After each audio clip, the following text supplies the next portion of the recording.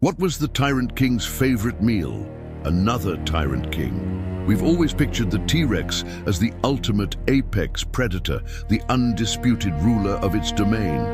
But what happens when the king of the food chain runs out of food? The answer is pure, primal horror. As a historical geologist, I look for scars left on time. Scientists examining the bones of a large Tyrannosaurus rex discovered something deeply unsettling: massive, U-shaped bite marks gouged into the skeleton.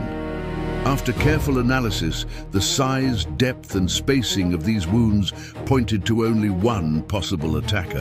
That's right, the culprit was another T-Rex. This wasn't just a fight, it was a meal. We're talking definitive fossilized proof of cannibalism. Why would they do this? The leading theories suggest it happened during times of extreme food scarcity or in brutal territorial disputes. When survival is on the line, even the mightiest creatures can resort to the unspeakable. The king showed no mercy, not even to its own kind. The brutal truth is hidden in the bones. Subscribe if you dare to uncover more dark secrets from the past.